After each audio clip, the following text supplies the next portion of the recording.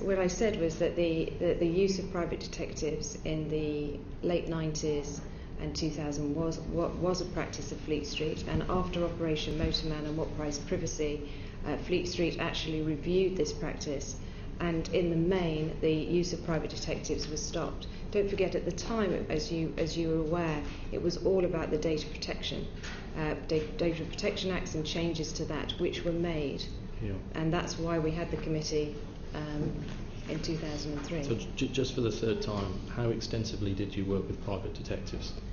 The News of the World employed private detectives like most newspapers in Fleet Street.